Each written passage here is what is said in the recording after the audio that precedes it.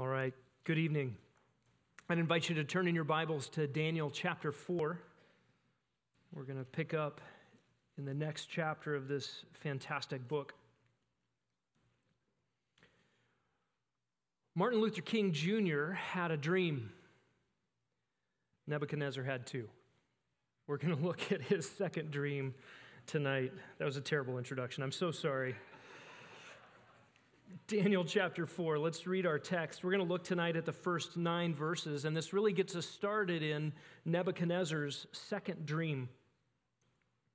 He begins, Daniel chapter 4, verse 1, Nebuchadnezzar, the king, to all the peoples, nations, and men of every language that live in all the earth, may your peace abound. It has seemed good to me to declare the signs and wonders which the Most High God has done for me.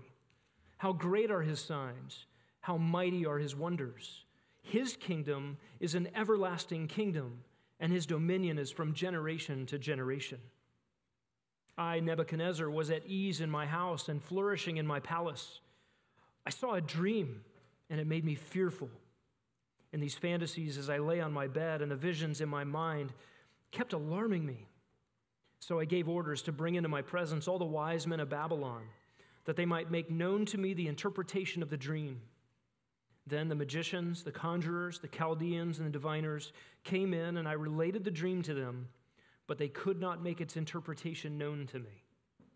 But finally Daniel came in before me, whose name is Belteshazzar, according to the name of my God, and in whom is the spirit of the holy gods. And I related the dream to him, saying, O Belteshazzar, chief of the magicians, since I know that a spirit of the holy gods is in you, and no mystery baffles you, tell me the visions of my dream which I have seen, along with its interpretation. If we were to read the rest of the chapter, we'll just summarize it here for our time this evening. We would discover that Nebuchadnezzar's dream involved a great big tree. And it was a tree that was filled with bounty for all of the world to enjoy. And then that tree was destroyed down to its stump. The stump and the roots were left, but the tree was demolished. And then the scene changes a little bit. We are no longer dreaming about a tree, but about a beast. And there will be an animal roaming the ground, or a man roaming the grass like an animal for 7 years. We find out that this very dream came to pass in Nebuchadnezzar's life merely a year later. And look down at verse 29. 12 months later, he was walking on the roof of the royal palace of Babylon. The king reflected and said, Is this not Babylon the Great, which I myself have built as a royal residence by the might of my power and for the glory of my majesty? And again, you're just wishing Nebuchadnezzar had not said those words. The dream, of course, was about Nebuchadnezzar. Nebuchadnezzar was the great tree, and Nebuchadnezzar was the man that acted beastly for 7 years. Crazy. What we're looking at this morning this evening is the setup to the dream, its interpretation, and its fulfillment. And what we discover in the setup to this dream is that Nebuchadnezzar is eager and ready to exalt the God of Israel. Nebuchadnezzar here in the first part of Daniel 4 is doxological. He is ready to worship the one true God, and he does so by way of a doxological summary and by way of personal testimony. And as we look at this, I want to make a few preliminary observations. It's fascinating that this is the only chapter in our Bible penned by a pagan, written by a pagan king. And it may very well have been Daniel's pen that actually recorded this, but these are Nebuchadnezzar's words. This is Nebuchadnezzar's narration. This is his extolling people to worship God. And this is very much like chapter 2, the dream that we saw there, except that this one is given in first person. Nebuchadnezzar is giving a testimonial. And unlike the dream in chapter 2, Nebuchadnezzar only requests the interpretation of the dream, not some miraculous disclosure of the dream itself. And in this chapter, unlike chapter 2, Daniel is known to Nebuchadnezzar as one who has the answers. There's a remarkable structure unfolding here in the book of Daniel. Daniel's chapters 2 through 7 are the Gentile section. That is, these are God's words through the prophet to the Gentile world. Chapter 1 was an introduction. It was written in Hebrew. Its audience was Israel. The end of chapter 7 to the end of the book audience is Israel again. It's also in Hebrew. But this middle section, chapters 2 through 7, are written in Aramaic, the lingua franca of the Babylonian court and the ancient Near Eastern world at the time. And this section is particularly aimed at what the Gentile world must know, what all peoples of every tongues and tribes and nations and people must know about God's dealings with the world, specifically God's sovereign control over history. And in this section, chapters 2 through 7, a really interesting structure develops. And I have it for you on the slide. In chapter 2, we see that God reveals 4 kingdoms. God reveals 4 kingdoms. We saw those in the vision of the golden statue in chapter 2. Following that, we have in chapter 3, Gentile persecution. That is, the 3 young men are thrown in a fiery furnace. In chapter 4, we see that God judges pride. Nebuchadnezzar is in the crosshairs of God's humiliating judgment. And then in chapter 5, we see that God judges pride again, except in the next ruler, Belshazzar. And then in chapter 6, we go back to Gentile persecution. It is Daniel in the lion's den at that point. And then in chapter 7, we return to the 4 kingdoms. And they are the same 4 kingdoms: Rome, Babylon, Medo-Persia, Greece, and Rome, in the same order. This is a unique feature to Hebrew that kind of folds these things together in a repeated fashion. It sort of repeats from inside out, and the function of a structure like this is to highlight what's in the center. And what's highlighted here in the center is God judging pride. God judging pride. We'll get a little bit more specific. There's another way to word this structure in the next slide. We see in chapter 2, go ahead and turn that next one. In chapter 2, we get a broad survey of history. Another way to think about those unfolding 4 kingdoms is to see the rest of world history, really the times of the Gentiles, from the end of Israel's independence all the way through to the end of the world of human history, until Messiah returns and sets up his kingdom. In chapter 3, we see God delivering his people, God delivering the 3 from the fiery furnace. In chapter 4, God humbles a Gentile king.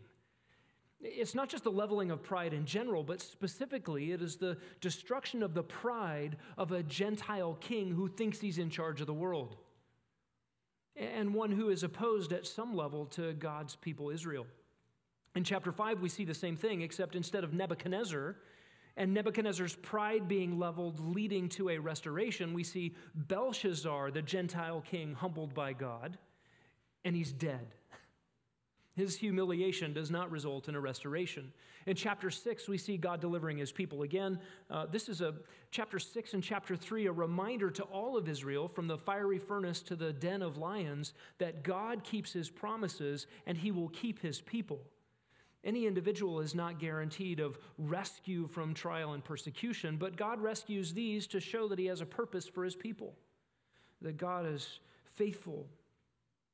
And then in chapter 7, again, we get that broad survey of history, the unfolding of kingdoms all the way to Messiah's return.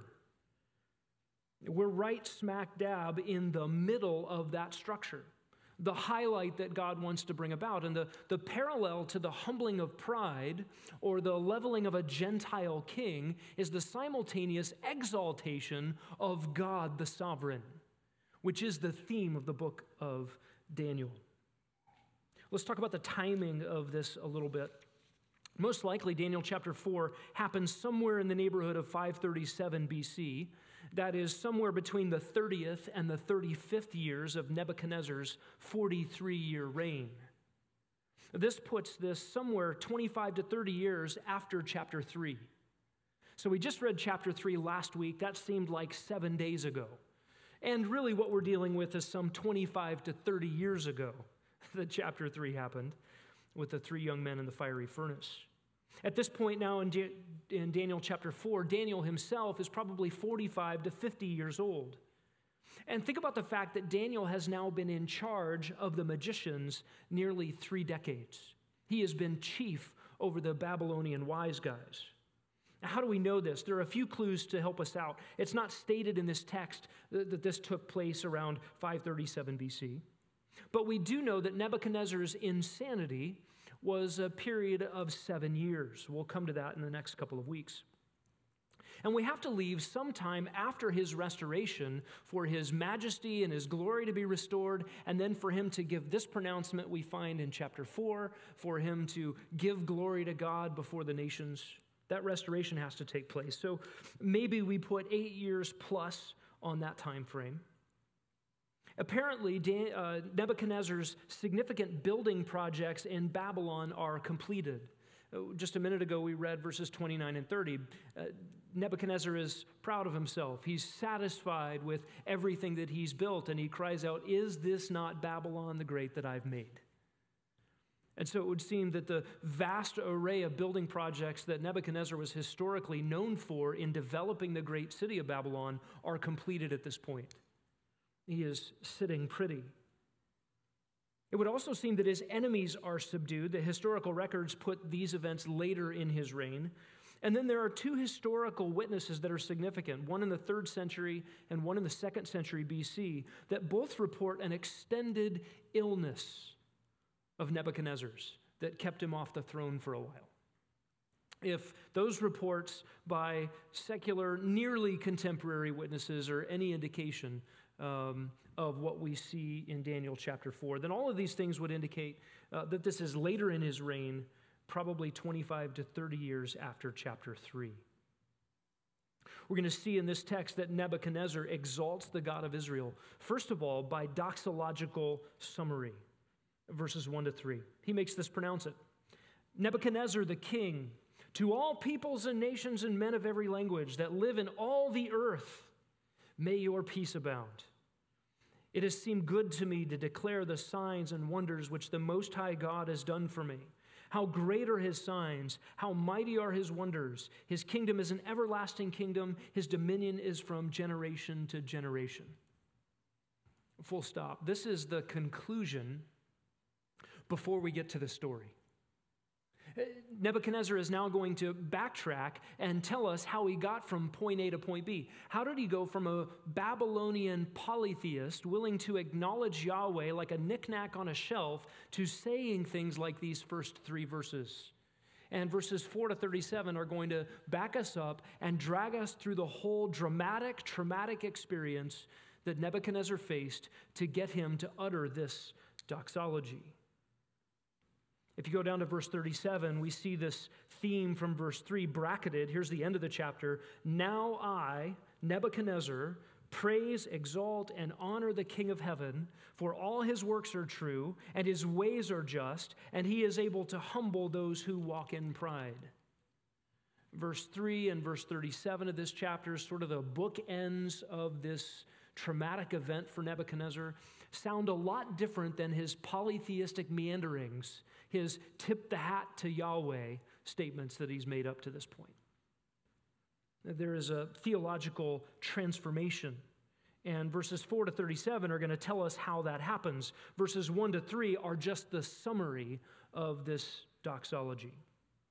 It begins in verse 1 with the universal proclamation. Nebuchadnezzar the king to all peoples. This is a greeting, a proclamation, an announcement. There's some older manuscripts that label this an encyclical letter. That is, Nebuchadnezzar was intending for this to be published everywhere his empire was known. I'm going to say these things, scribes write it down, and send it to the 4 corners of my empire. It's pretty remarkable what he says here. He says, to all the peoples and nations and men of every language that live in all the earth. Had Nebuchadnezzar circumnavigated the globe? Was he talking to the Philippines? Did he know about Tempe? It's pretty remarkable that Babylonian and Assyrian rulers were well known for seeing themselves as ruling the whole earth, even those places they had not yet explored. Why? because everywhere they did go, they conquered. And they were sure that everywhere they would go, they would own that too. And so they just declared ownership, even in their inscriptions that archaeologists have discovered that they were rulers of the earth. So that arrogance, global arrogance, comes out from Nebuchadnezzar even in this greeting. But he says, everyone in the world must know what I'm about to tell you. And he says in verse 2, it has seemed good to me to declare the signs and wonders which the Most High God has done for me.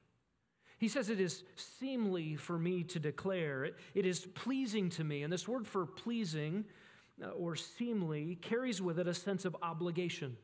That is, it is appropriate for me to tell you these things. It would be wrong for me not to.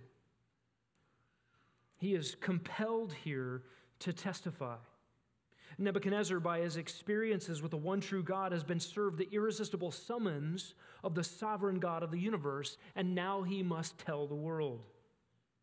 And at one level, he has to explain his absence from the throne. Where were you, Nebuchadnezzar? And what were you doing there? But more than that, Nebuchadnezzar has to give glory to God. He has been humbled, and he must give God the credit. What follows is no mere recollection of facts.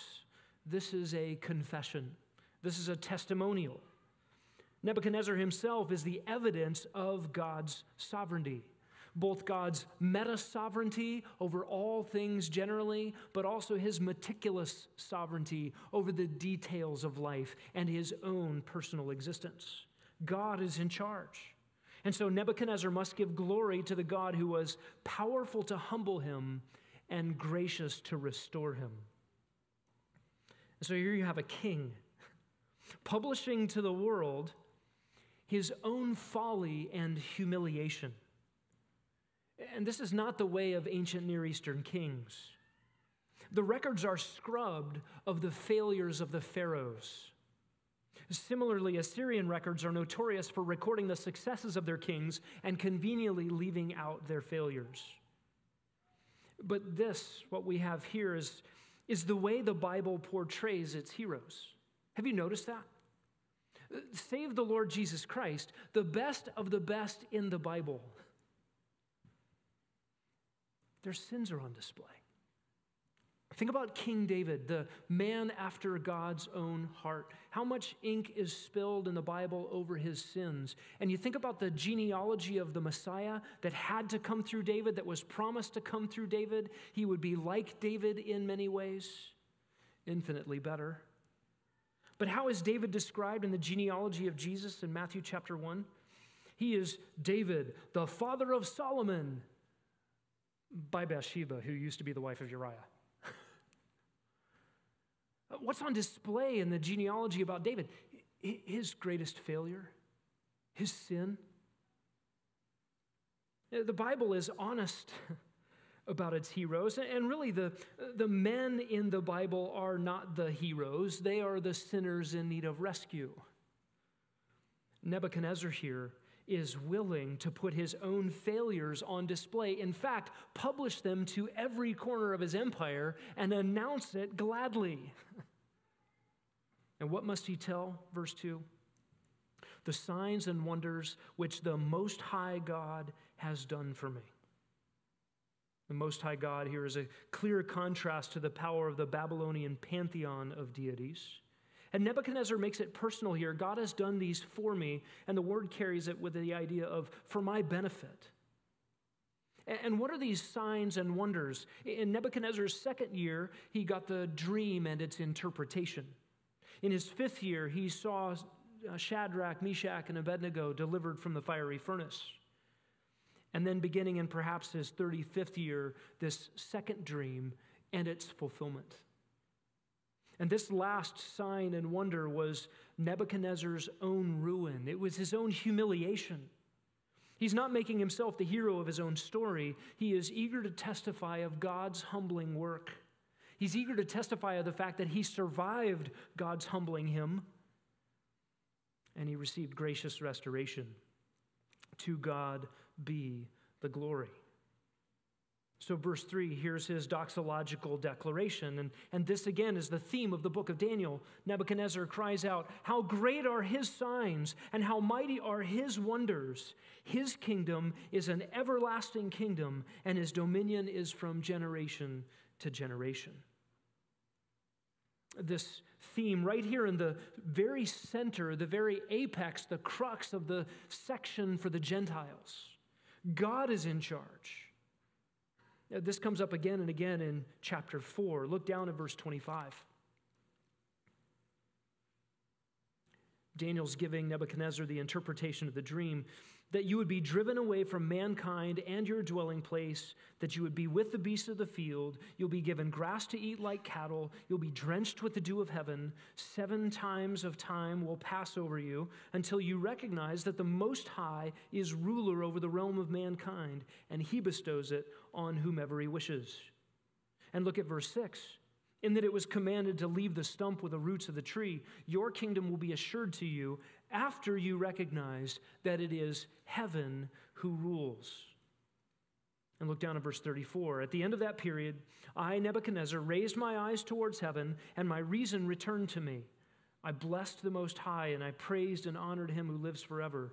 For his dominion is an everlasting dominion, and his kingdom endures from generation to generation. All the inhabitants of the earth are accounted as nothing, including himself. And he does according to his will in the host of heaven and among the inhabitants of the earth. And no one can ward off his hand or say to him, "What have you done?" Verse 37, now I, Nebuchadnezzar, praise, exalt, and honor the King of heaven, for all his works are true, and his ways just, and he is able to humble those who walk in pride. This theme that God is sovereign is now known personally by the one who had charge of the earth in terms of human governance. How great are God's signs? How strong are his wonders? This is all a contrast to Nebuchadnezzar and his supposed strength. Signs here are those undeniably supernatural works that point to the reality about God and his message. Wonders are supernatural works that produce awe and astonishment. And those two go together often in Scripture, signs and wonders. Look at the second half of verse 3. His kingdom is an everlasting kingdom, and his dominion is from generation to generation. Whose kingdom reigns? Not Nebuchadnezzar's, not the kingdom of Babylon. The gods of Babylon are not sovereign. They're not the ones who control the victors and the victims of war. God is in charge of all of these things. The God of Israel, the Most High God, the God of heaven, is the sole source of power. He has no peers. He has no rivals. He is absolutely sovereign. This is the theme of the book of Daniel, expressed here on the lips of a humbled pagan king. This sounds a lot like Psalm 145:13. Your kingdom is an everlasting kingdom, and your dominion endures throughout all generations. And here on the lips of Nebuchadnezzar, these same words are uttered. God's kingdom is forever. It goes from generation to generation. It transcends all generations. This is a contrast to Nebuchadnezzar's own reign. Nebuchadnezzar's sovereignty, so-called, was interrupted by God. It could be set aside so easily. And how could Nebuchadnezzar truly be said to be sovereign if his sovereignty could be taken away? But not God's. You remember back in chapter 2 with the golden statue, it was told Nebuchadnezzar, after you will come. There would always be another kingdom and another kingdom and another kingdom until human history ends. But there is no after God. There is no end to his kingdom. There is no death, no assassinations, no surrenders, no transfers of power. This has significant implications for Nebuchadnezzar, no doubt. But this has massive implications for the Gentile world, for all the world, for human hopes. Who are we to trust in? Where should we put our hope and our confidence? The next administration? Or the one whose administration rules all and transcends all and will never go away? There are implications for our eschatology, Look, God has already told us in Daniel chapter 2 the outcome of all human geopolitics. We must trust his plan, and his kingdom will come when he himself brings it. There are direct implications for all of you aspiring tyrants. If you've set your hope and your ambition on ruling the world someday, there's an accountability coming from God. That is the flip side of Romans 13. Everyone who wields the sword will answer to God for how he wielded the sword. No earthly ruler escapes God's accounting. And we will be the best citizens under those ungodly rulers that we can possibly be. We will obey God rather than man, but up to that point, we will obey rulers, and they will be held accountable. God is sovereign. Psalm 66:3 tells us that there is a day coming when God's enemies will feign obedience to him. They will pretend. In other words, they will be so forced by the rule of Messiah on the earth that they will say, "Yes, sir," even if they don't mean it from the heart. Messiah will rule the nations with a rod of iron. Psalm 2 encourages everyone to kiss the Son lest he be angry, and the nations may rage against him, but they must make their peace. Psalm 110 reminds us that Jesus will have every enemy as his footstool. And Philippians 2 promises us, assures us, that every knee will bow and every tongue will confess that Jesus Christ is Lord, to the glory of God the Father. That means that Nebuchadnezzar and every other ruler there ever has been under the sun will not escape God's accounting. There are implications for human pride as well. Everyone is humbled someday, one way or another. It's much better to be humbled by God in this life through faith than to be humbled the day you meet your Maker out of faith. We ought not be offended at sovereignty, at God's sovereignty. We ought not be offended at his meta-sovereignty over all things generally, nor his specific sovereignty over the details in our lives. Every joy or trial, we just sang, falleth from above. These are good things from the Lord. We ought to embrace his absolute sovereignty. Nebuchadnezzar exalts the God of Israel, first of all, by doxological summary, this introductory song. And now in the unfolding of the rest of the chapter, we get to find out how did Nebuchadnezzar arrive at that doxology. We come secondly tonight to his personal testimony. Nebuchadnezzar will exalt the God of Israel by personal testimony. Look down at verse 4. I, Nebuchadnezzar, was at ease. He starts to tell us how this all happened. Let's talk about giving testimony for a moment. Just as an aside, this is an extra sermonette within the sermon. Truth plus testimony is powerful. You, in fact, are an expert witness to the power of God, Christian. If you have been saved by the gospel, you have firsthand knowledge of the power of the gospel. And the truth of the gospel plus your personal testimony is good evangelism. You get to tell the world how God saved a sinner, a particular sinner, you. Aside from all the tips and tricks and techniques that are out there for evangelism, and there are many, I would suggest to you that you, as a trophy of God's grace, are an effective instrument because you are an expert witness. You have been saved by the gospel. You needed the gospel. You turned to Christ alone. You experienced life transformation. So tell people what God has done for you. And include the doctrinal facts that the gospel requires. Right? Don't just tell a story. There's some circumstances that happened to me. I felt different one day. No, include the facts of the gospel. You want to include enough detail so that someone who's not a believer could hear your story and understand how to go to heaven. Telling a testimonial of God's grace in the gospel means including the gospel. Your story alone is not replicable, it's just an experience. But the gospel proclaimed with your life as evidence of its power, that's good evangelism. And it's not scary evangelism like, did I get the technique right? It's just, hey friend, let me tell you what God did for me.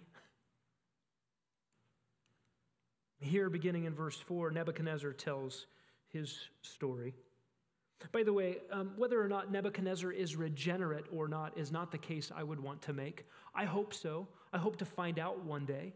He certainly says things that are informed better than he says before. And maybe that's as far as we could go. He says in verse 4, I, Nebuchadnezzar, was at ease in my house and flourishing in my palace. His house here is a designation of his residence, and his palace, it's a word for palace or temple, was probably the royal residence where work was done, where people would visit him in his kingly function. Nebuchadnezzar is saying here that things were good at home and at work. He was at ease, that is, undisturbed, prospering, comfortable, content, secure. And he was flourishing. The word here literally means growing green. It was a word used to describe trees that were really doing well. This, of course, is a foreshadow for the content of the dream itself. Nebuchadnezzar will be the tree flourishing in the dream. But Nebuchadnezzar here is saying, look, I'm good. Life's good. We're all good here. Hashtag blessed. You know, God must be really happy with me. Things are going well. Think about Ecclesiastes 8:11. Because the sentence against an evil deed is not executed quickly, therefore the hearts of the sons of men are fully given over to do more evil. Do you recognize that in your own life? If there's not an immediate consequence to sin, the temptation is to not run to God, praise Him for His mercy, but to take it for granted and be given over more fully to the evil. We ought to be terrified. You know, you can relax happily under judgment that will come like a thief when you least expect. It's like taking a nap in a really nice hammock stretched between two shade trees on opposite sides of the railroad tracks. Nebuchadnezzar was comfortable in the hammock, cool breeze, shade over the train tracks. Judgment is coming. Beware the delusion of ease and prosperity. I want you to see an example of this in Psalm 73.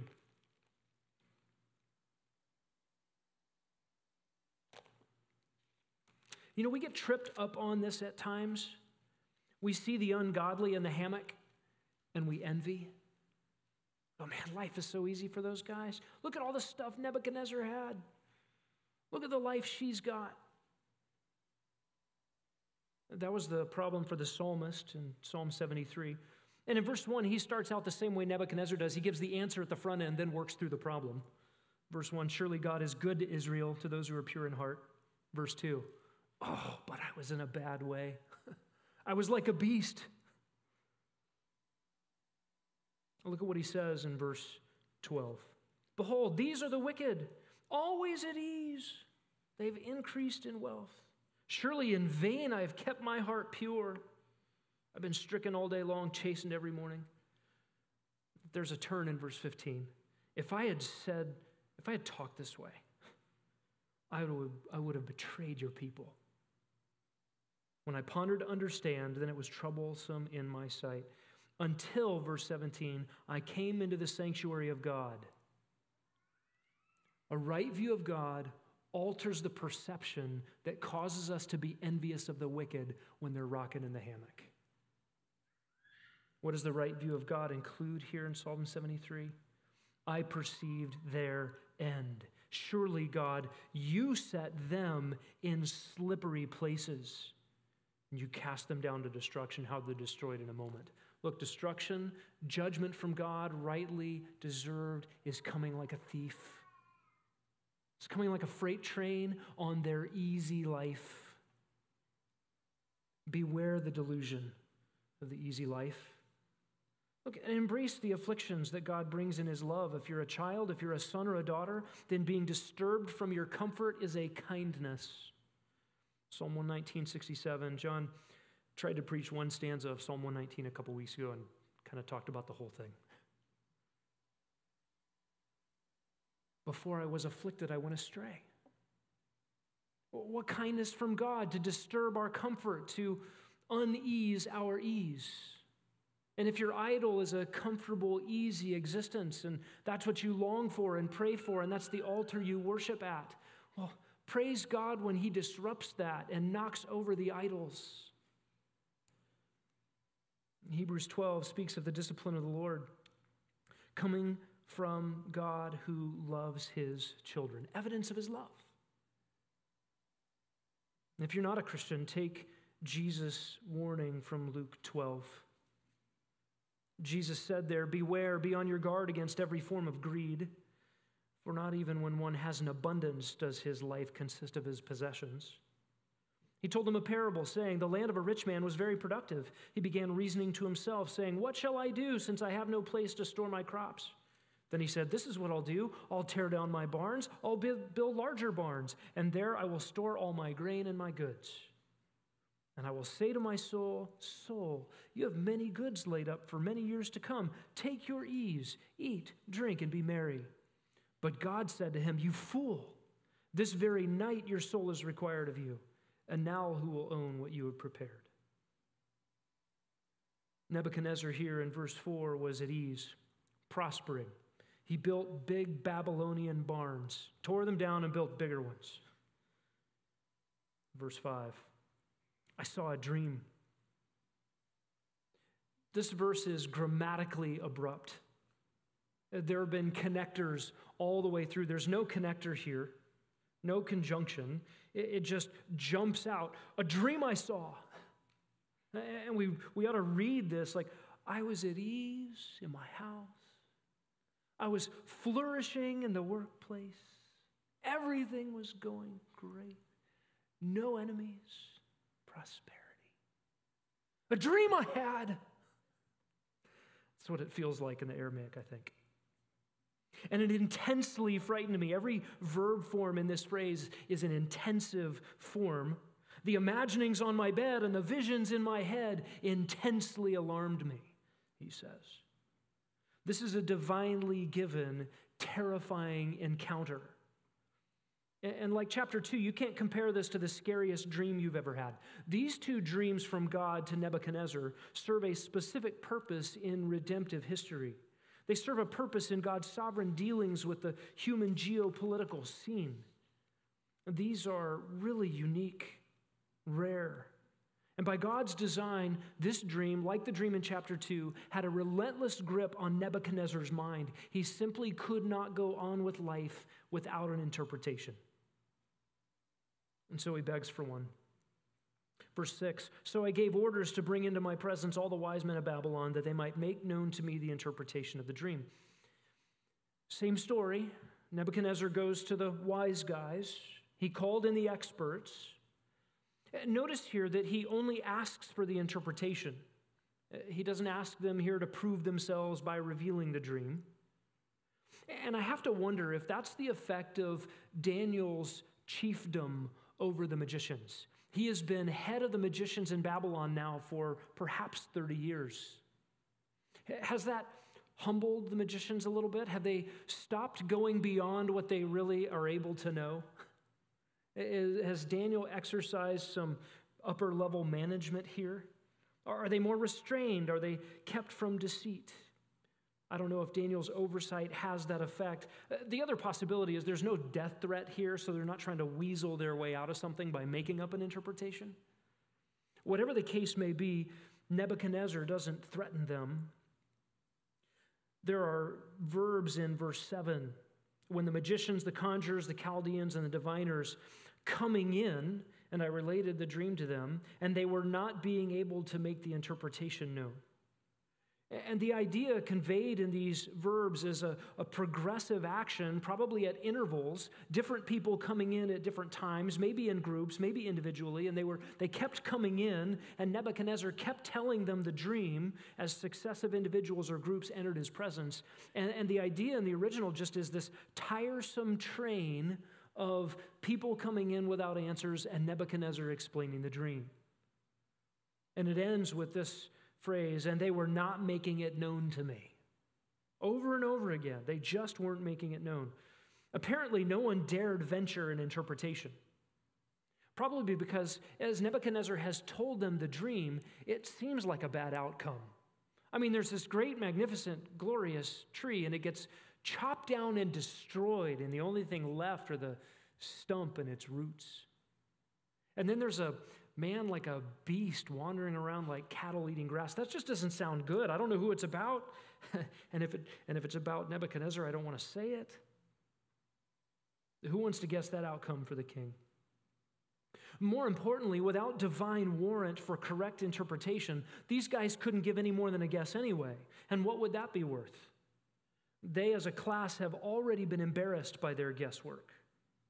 I'm sure if they had a union boss, he probably would have petitioned the government not to ask the magicians to do more than they were able. These are oppressive working conditions. In verses 8 and 9, we see Nebuchadnezzar turning to God. Not directly, he's turning to Daniel here. Look at verse 8. He says, "But finally Daniel came in before me." Literally, this reads, "Until at last before me, Daniel." And I love the way Nebuchadnezzar is recounting this story. There is dramatic delay in bringing all four categories of the wise men, dramatic delay in the waiting for Daniel, and even dramatic delay in the way he's delivering this part of the story. This all helps to point out that all other helps were exhausted. At long last, the answer comes from Daniel's God. And Daniel is described in two ways here in verse 8. His name is Belteshazzar, according to the name of my God, and in whom is a spirit of the holy gods. You remember that Nebuchadnezzar named Daniel Belteshazzar, or had him named Belteshazzar. It meant something like preserve the king's life, or "O Bel, preserve the king's life." It was a way to sort of erase the memory of Yahweh worship for the captives coming over to Babylon, to scrub their theology by changing their names, to demonstrate his ownership of these slaves, and to rework their cultural worldview. And then he says, "In you is the spirit of the holy gods." And it is conceivable, Aramaic like Hebrew could possibly be using the plural God to speak of the one true God, Elohim. But the adjective here for holy is also in the plural, and so most likely he is just saying holy gods. These are not a specific reference to the name of God or even the title of the one true God, but something along the lines of, in you, Daniel, is something divine, a spirit, a disposition that's otherworldly. And I need the answer.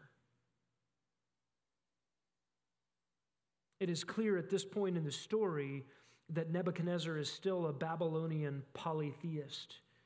He is not humbled yet by this verse. By the time we get to this verse, he is taking us through the story of his humiliation, and so he is accurately reporting his mindset at the time of calling Daniel in. He intellectually acknowledges that Daniel will have the answers because of the God he serves. And look at verse 9. He addresses Daniel directly. "O Belteshazzar, chief of the magicians, since I know that a spirit of the holy gods is in you, and no mystery baffles you, tell me the visions of my dream which I have seen, along with its interpretation."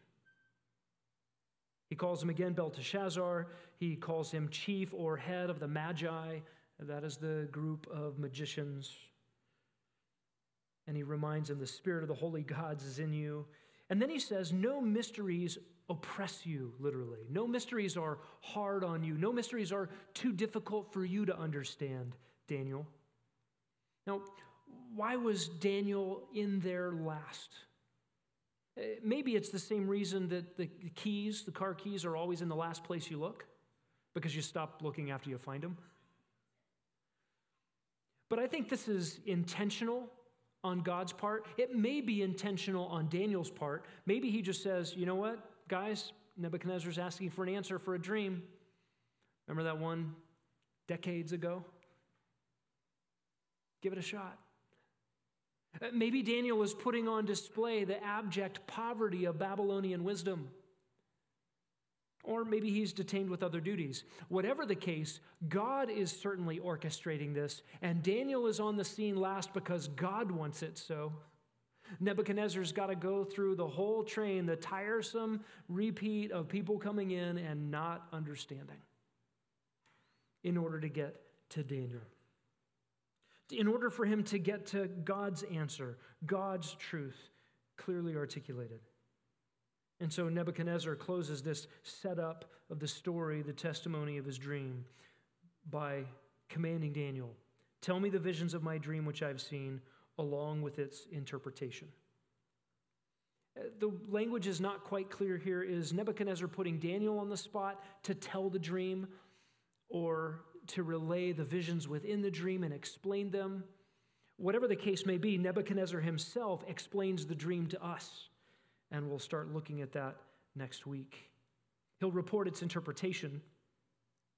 Unlike the chapter 2 dream, Nebuchadnezzar will actually see the fulfillment of this dream in his own lifetime. In fact, just 1 year after this, the nightmare will begin. That leads to an important question for us. We find out right here in this chapter that Nebuchadnezzar is going to get this warning via a dream from God, accurately interpreted by Daniel the prophet.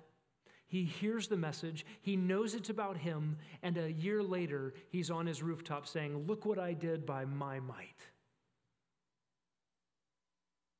How do you respond to truth? How do you respond to God's word? Do we hear what God says and walk away unchanged, unfazed, arrogant, proud, walking on our rooftops? God's design in his word, God's gracious warnings of spiritual things for us are for our good. We need to hear, be humbled by them. Listen, you who have experienced God's love through the gospel, give glory to God, who was powerful to humble you and gracious to restore you, and then publish to the world your own folly and humiliation. Isn't that a great thing? You don't have to be the hero of your own story because you've come to grips with who you really are before a holy God. And you can, without harm to yourself and your psyche, say, I am a great sinner, and my Jesus is a greater Savior. And all glory to him in it. Look, our shame and our humiliation is over the things that would have been destroyed in judgment. And God has been so kind to us to bring us to the end of ourselves that we might cling to him fully. And what mercy, what a kindness of God. What a kindness of God on display in Nebuchadnezzar's life. How many chances does this guy get? And how many opportunities did you get hearing the gospel before you believed? And since you believed, how patient has God been? All glory in the gospel, all glory in our own humiliation, all glory in the love of God for the undeserving.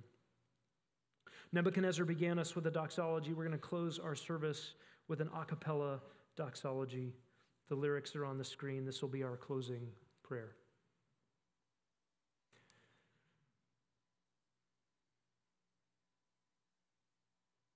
Praise God from whom